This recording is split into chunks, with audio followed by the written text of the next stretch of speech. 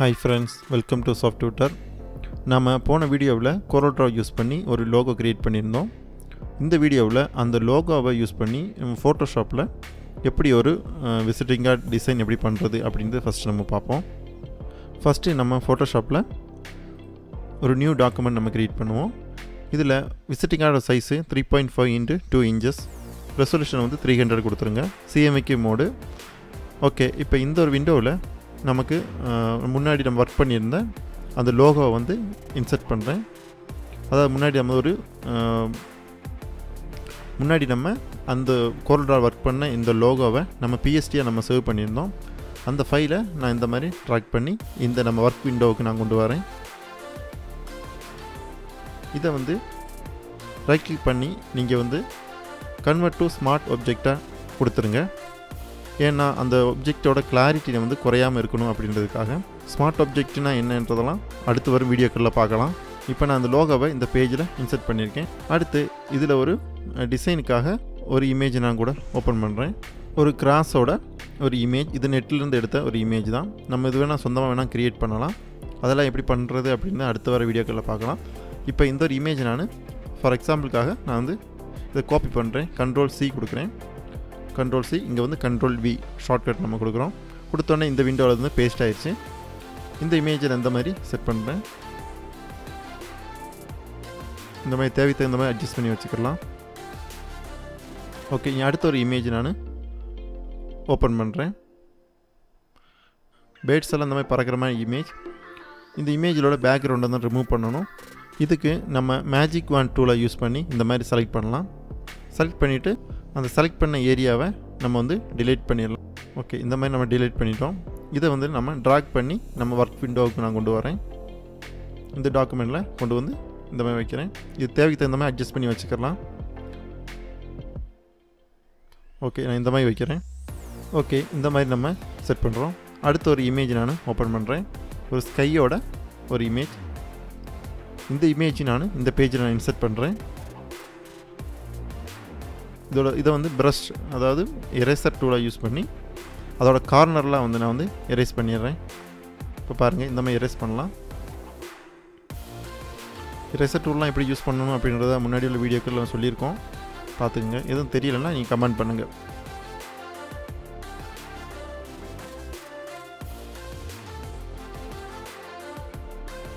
இந்த மாதிரி நம்ம அட்ஜஸ்ட் பண்ணி வைப்போம். ஓகே, இனி அந்த இமேஜுக்கு நம்ம லைட்டாக ஒரு கலர் கரெக்ஷன் கொடுப்போம். அதுக்கு நம்ம இமேஜ் மெனுவில் இருக்கக்கூடிய ஹியூ அண்ட் சாச்சுரேஷன் இந்த ஒரு ஆப்ஷன் நம்ம சூஸ் பண்ணுவோம். இந்த மாதிரி இதோட வேல்யூவை கொஞ்சம் சேஞ்ச் பண்ணிக்கலாம்.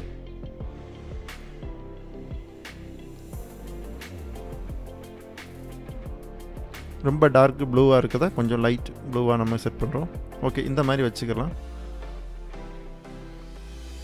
ஓகே, இப்போ கீழே இருக்கக்கூடிய அந்த கிராஸ்க்குள்ளே அந்த ஒரு இமேஜ்லேயும் நம்ம எரேசர் டூலை யூஸ் பண்ணி இந்த மாதிரி அதோட எட்ஜை மட்டும் நமக்கு வந்து லைட்டாக எரேஸ் பண்ணி விடலாம். ஓகே, இப்போ நம்ம ஒர்க் பண்ண அந்த லேயர் எல்லாமே ஃபுல்லாக இந்த மாதிரி ஷிஃப்ட் ப்ரெஸ் பண்ணி செலக்ட் பண்ணுங்கள். செலக்ட் பண்ணிவிட்டு ரைட் கிளிக் பண்ணிவிட்டு நீங்கள் பார்த்தீங்கன்னா குரூப் ஃப்ரம் லேயர் அப்படின்னு ஒரு ஆப்ஷன் இருக்கும். அந்த ஆப்ஷன் நம்ம கொடுத்தோம் அப்படின்னா இப்போ ஒர்க் பண்ண லேயர் எல்லாமே ஒரு குரூப்பில் நமக்கு வச்சிடலாம். இதுக்கு வந்து நான் ஃப்ரெண்ட் அப்படின்னு நான் நேம் கொடுக்குறேன். நேம் கொடுத்துட்டு ஓகே, நம்ம இதை கொடுத்து சேவ் பண்ணிடலாம். ஓகே, இப்போ பார்த்தீங்கன்னா தெரியும், ஒரு ஃப்ரெண்ட் அப்படின்னு சொல்லக்கூடிய ஒரு குரூப் இருக்குது. இந்த குரூப்பை வந்து நம்ம ஹைடு பண்ணலாம். ஹைடு பண்ணி விசிபிள் பண்ணி பார்த்துக்கலாம். அடுத்து நமக்கு வந்து பேக் சைடு நம்ம ஒர்க் பண்ணணும். மார்க்யூ செலெக்ஷன் டூலை யூஸ் பண்ணி ஒரு ஸ்கொயர் இந்த மாதிரி ஷேப் நான் கொடுக்குறேன். கொடுத்துட்டு நியூ லேயர் நான் க்ரியேட் பண்ணிவிட்டு அதில் நம்ம பெயிண்ட் பக்கெட் டூல் யூஸ் பண்ணி ஒரு கலர் வந்து நமக்கு ஃபில் பண்ணுவோம். இதோட செலெக்ஷனை வந்து நம்ம டீசெலக்ட் பண்ணிடலாம். செலக்ட் மெனுவில் போய் ஓகே, இப்போ இந்த மாதிரி இருக்குது. அடுத்து நம்ம ஃப்ரெண்டில் நம்ம ஒர்க் பண்ணியிருந்தோம் இல்லையா, ஃப்ரெண்டில் ஒர்க் பண்ணியிருந்த அந்த ஒரு இமேஜை நம்ம இந்த பேக் சைடுக்கு நம்ம கொண்டு வரணும். அதுக்காக அந்த லேயர் நம்ம செலக்ட் பண்ணிவிட்டு அதை வந்து நம்ம டூப்ளிகேட் எடுக்கிறோம். டூப்ளிகேட் எடுத்துகிட்டு அந்த ஒரு லேயரை நம்ம அதாவது பேக் சைடு லேயருக்கு நம்ம கொண்டு வரோம். ஓகேங்களா, இதை வந்து நம்ம ஹைடு பண்ணிடலாம் ஃப்ரண்ட் லேயரை. ஓகே, இப்போ பேக் சைடு லேயருக்கும் வந்துருச்சு. ஃபஸ்ட்டு வந்து அந்த நமக்கு தேவையான ஒரு நேம் அதாவது நம்ம ப்ரொப்ரைட்டர் இல்லைன்னா மேனேஜரோட நேம் இருக்கும். அந்த நேம் வந்து ஃபஸ்ட்டு நம்ம கொடுப்போம். ஓகே, அதோட கலரை வந்து நம்ம சேஞ்ச் பண்ணுவோம். இந்த டிக் மார்க்கிங் கொடுத்தீங்க அப்படின்னா அது செலக்ட் ஆயிரும், ஃபிக்ஸ் ஆயிரும். கண்ட்ரோல் T கொடுத்தீங்கன்னா இந்த மாதிரி செலக்ட் ஆகும். அப்புறமா நம்ம மூவ் பண்ணி, அதாவது மூவ் டூலை யூஸ் பண்ணி இந்த மாதிரி மூவ் பண்ணி வச்சுக்கலாம். ஓகே, இந்த மாதிரி செட் பண்ணிடுவோம். அடுத்து அந்த ஒரு டெக்ஸ்ட்டை சென்டரை அலைன் பண்ணிக்கலாம். அதாவது ஆல்ட் கீ ப்ரெஸ் பண்ணிக்கிட்டு நீங்கள் அந்த ஒரு டெக்ஸ்ட்டை நீங்கள் கிளிக் பண்ணி மூவ் பண்ணிங்கன்னா இதை வந்து கண்ட்ரோல் J ஷார்ட்கட் கொடுத்தீங்க அப்படின்னாலும் அது ஒரு டூப்ளிகேட் லேயராக க்ரியேட் ஆகும். அதவே நம்ம எடிட் பண்ணுவோம்.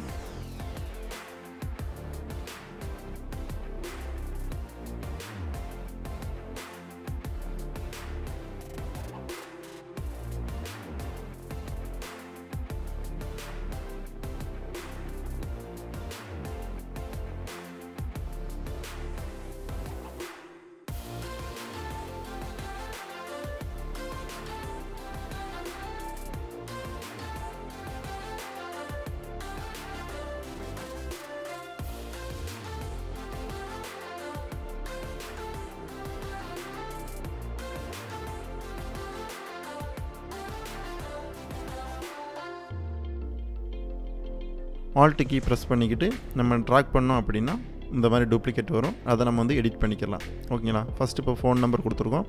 அடுத்து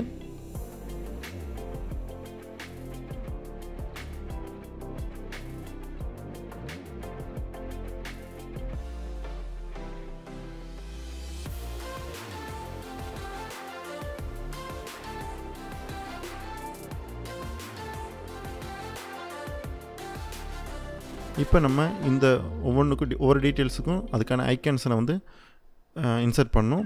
அதுக்கு நான் வந்து ஃபஸ்ட்டு வந்து காலிங் அந்த ஒரு ஐக்கான் நான் செலக்ட் பண்ணுறேன். இது ஃபார் எக்ஸாம்பிள் நெட்லேருந்து எடுத்த ஒரு இமேஜ் தான். இதை நம்ம சொந்தமாக வேணால் க்ரியேட் பண்ணலாம். ஓகே, இப்போ இந்த மாதிரியான ஒரு இமேஜ் நான் ஐக்கான் எடுத்துகிட்டு காப்பி பண்ணி கொண்டு வரேன்.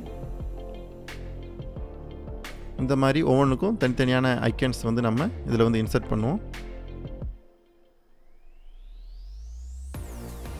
ஓகே, அடுத்து ஷேப் டூலை யூஸ் பண்ணி இந்த மாதிரி ஒரு ரவுண்ட் ஷேப் நான் வந்து க்ரியேட் பண்ணுறேன். அதுக்கான கலர்ஸை வந்து நம்ம இங்கே சேஞ்ச் பண்ணிக்கலாம். இந்த டூல்ஸ் எல்லாம் நம்ம எப்படி யூஸ் பண்ணணும் அப்படின்னு முன்னாடி டுட்டோரியல்ஸில் சொல்லியிருக்கேன். நீங்கள் கவனிக்கலைன்னா ஒரு தடவை பார்த்துக்கோங்க. ஏதாவது சந்தேகங்கள் இருந்துச்சுன்னா நீங்கள் கமெண்ட் பாக்ஸில் கமெண்ட் பண்ணிக்கோங்க. ஓகேங்களா? ஓகே, இப்போ இந்த மாதிரி வைக்கலாம். அடுத்து அந்த ஐக்கானை வந்து சிம்பிளை வந்து நம்ம மேலே கொண்டு வரோம் ட்ராக் பண்ணி.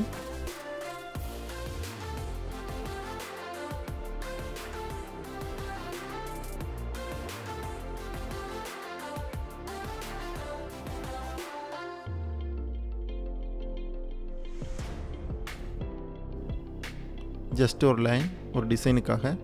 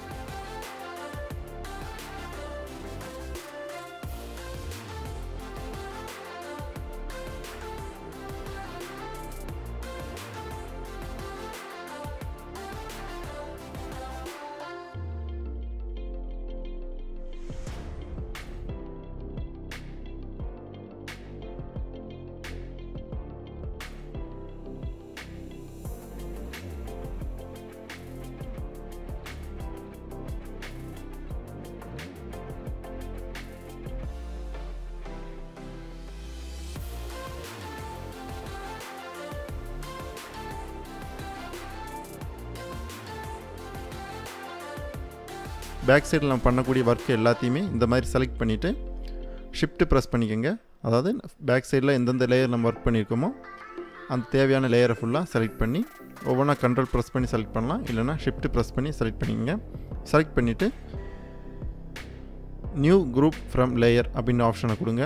கொடுக்கும்போது அங்கே நமக்கு ஒரு லேயர் நமக்கு குரூப் பண்ண முடியும். அதுக்கான ஒரு நேம் நம்ம கொடுத்துட்டு அந்த குரூப்பை நம்ம க்ரியேட் பண்ணுவோம். இதுக்கு வந்து நான் பேக் சைடு அப்படின்னு கொடுக்குறேன். பேக்கு அது ஓகே கொடுத்துட்டோம் அப்படின்னா இப்போ பேக்குன்னு ஒரு குரூப் இருக்குது, ஃப்ரெண்டுன்னு ஒரு குரூப் இருக்குது. ஒன்று ஹைடு பண்ணிவிட்டு இன்னொன்று விசிபிள் பண்ணோன்னா நமக்கு சேஞ்ச் பண்ணி பார்த்துக்கலாம். ஓகேங்களா? இப்போ நம்ம இந்தளவுக்கு ஒர்க் பண்ணியிருக்கோம். நம்ம பண்ணக்கூடிய இந்த ஒர்க்கை ஒரு கஸ்டமருக்கு நம்ம ப்ரீவியூவாக காட்டணும் அப்படின்னா அது எந்த மாதிரி பண்ணலாம் அப்படின்றத அடுத்து பார்ப்போம். அதுக்கான டெம்ப்ளேட்ஸ் ஒன்று நான் எடுத்து வச்சுருக்கேன். இது நம்ம சொந்தமாகவே க்ரியேட் பண்ணலாம்.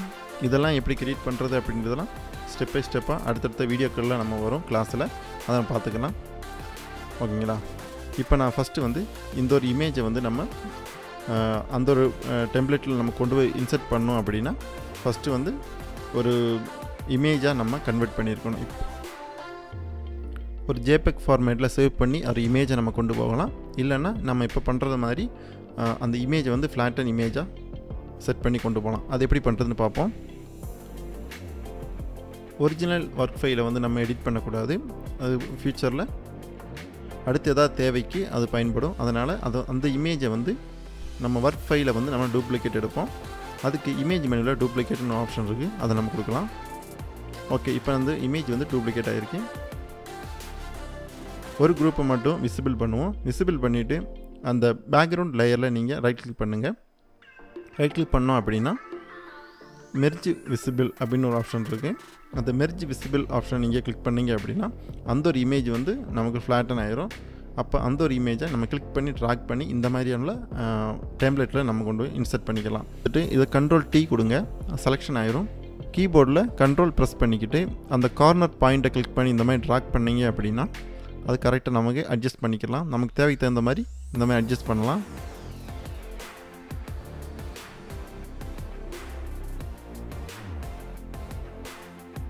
ஓகே, இந்த மாதிரி அட்ஜஸ்ட் பண்ணி நமக்கு வச்சிடலாம். வச்சுட்டு என்டர் கொடுத்துருங்க. ஓகே, அதேமாரி பேக் சைடுக்கும் நம்ம கொண்டு வரணும். இப்போ அன்டூ பண்ணிடுவோம். அந்த பேஜை அன்டூ பண்ணிவிட்டு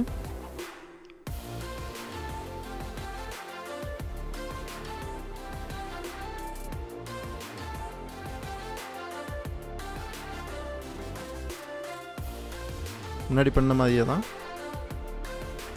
கண்ட்ரோல் T கொடுத்துட்டு ரொட்டேட் பண்ணுவோம். ரொட்டேட் பண்ணிவிட்டு இந்த மாதிரி நமக்கு தேவைக்கு தகுந்த மாதிரி அட்ஜஸ்ட் பண்ணிக்கலாம். கீபோர்டில் கண்ட்ரோல் ப்ரெஸ் பண்ணிக்கிட்டு அந்த பாயிண்ட்டை கிளிக் பண்ணுங்கள்.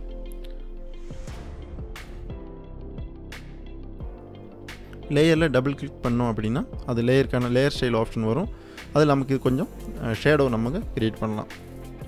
அதுக்கான ட்ராப் ஷேடோ கொஞ்சம் அட்ஜஸ்ட் பண்ணி இந்த மாதிரி வைக்கலாம். ஓகே, இந்த மாதிரி ஷெட் ஓகே இந்த மாதிரி வச்சுட்டு அந்த பேக் லேயரை இந்த லேயருக்கு கீழே ட்ராக் பண்ணி கொண்டு வரலாம். இப்போ பாருங்கள், அந்த ஒரு ஷேடோ நமக்கு நேச்சுரலாக இருக்கும். ஓகேங்களா? இந்த மாதிரி நம்ம கஸ்டமருக்கு ப்ரீவியூவாக காட்டுறதுக்கு இந்த ஒரு ஆப்ஷன் யூஸ் ஆகும். ஓகேங்களா? CorelDrawவில் நம்ம ஒர்க் பண்ண ஒரு லோகோவை யூஸ் பண்ணி ஃபோட்டோஷாப்பில் ஒரு விசிட்டிங் கார்டு நம்ம க்ரியேட் பண்ணியிருக்கோம். ஓகே ஃப்ரெண்ட்ஸ், இந்த வீடியோ உங்களுக்கு யூஸ்ஃபுல்லாக இருந்துச்சுன்னா கண்டிப்பாக லைக் பண்ணுங்கள், உங்களுடைய ஃப்ரெண்ட்ஸுக்கு வந்து ஷேர் பண்ணுங்கள். நீங்கள் இது வரைக்கும் சாஃப்ட் டியூட்டர் சேனலை சப்ஸ்கிரைப் பண்ணலன்னா மறக்காமல் சப்ஸ்கிரைப் பண்ணிடுங்க. கூட இருக்க பெல் ஐக்கானையும் கிளிக் பண்ணிடுங்க. அடுத்த ஒரு நல்ல ஒரு டுட்டோரியலை சந்திப்போம். தேங்க்ஸ் ஃபார் வாட்சிங்.